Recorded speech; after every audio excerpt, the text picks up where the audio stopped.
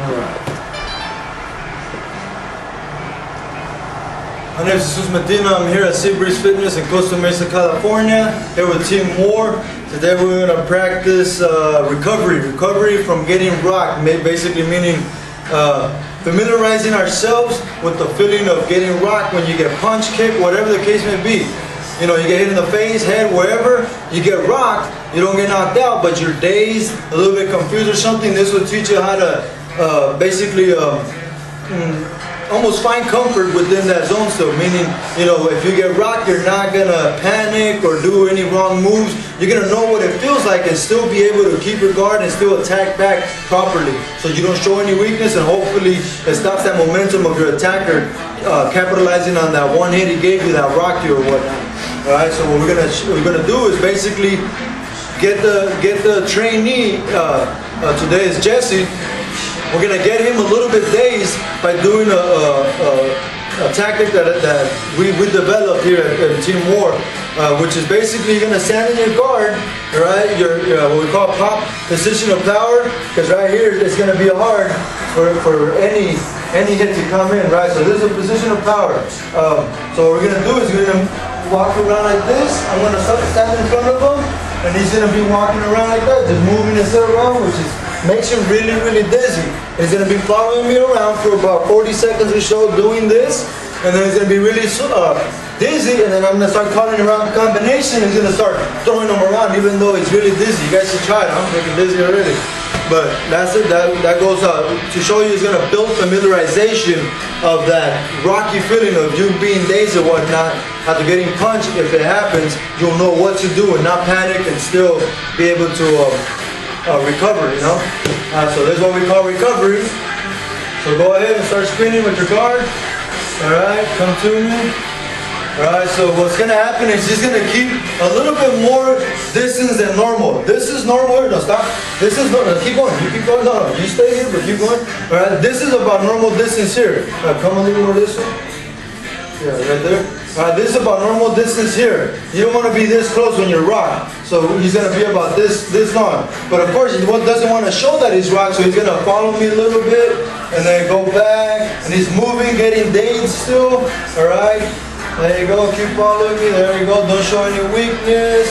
Alright, and it's about time, so 1, 1, 2. 1, 2, 3. Good, 1, 2. 1. 1, 2. Alright, get rocked again. Go back. So see, we're getting them dizzy and we're making them hit still. Come to me. Alright, you gotta tell your trainee to kind of relax and not throw powerful punches, be snappy punches. Alright, else he's gonna get too tired, his breath is gonna his heart rate is gonna go up and he's gonna lose his breath quick. Alright, and ready, and 2. There you go. 1, 2. 1, 4. Good. 1, 2, 3. Yeah. 1, 2. 1, 2. Nice. 1, 2. Good. 1, 2. 1, 2, 3. Nice. There you go. Get dazed again. One more time.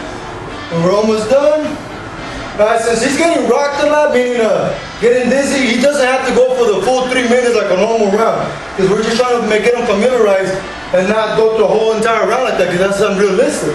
Come to me, go back, breathe, breathe, breathe. And remind him to breathe, because maybe he might be forgetting. Come to me, get ready, 1, 4. 1, 1, 1, 2, 3. Good, 1, 2. 2. Good. 1, 2, 3, 2. Oh, I forgot to tell you. 1, 2.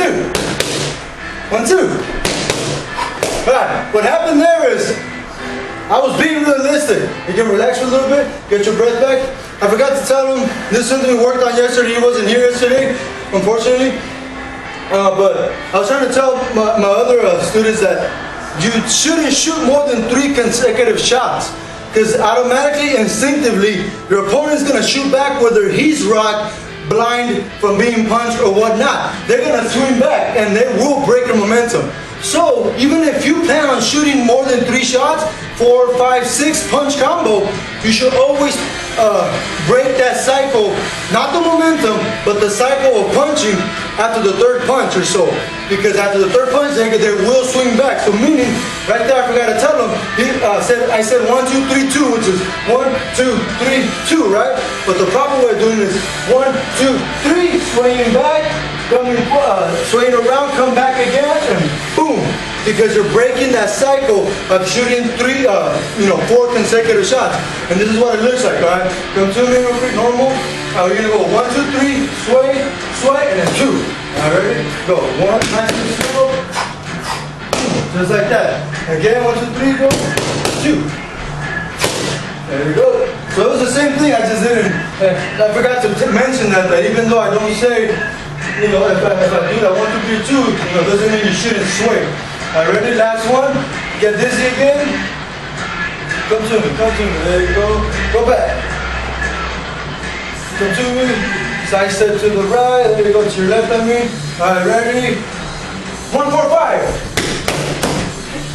Good. 1, 2. 1, 2, 3, 2. Good. Hell yeah. 1, 2, 3, 2. All right. 1, 2. Last 10 seconds. Go. Last 10 seconds. Go. There you go. Fast step down. Yeah, you're up there hard. Just win the round. Get those points. Get those points. And 5.